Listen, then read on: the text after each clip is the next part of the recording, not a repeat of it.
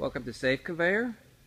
I wanted to show this video because it's an example of our conveyor system with a vertical flight.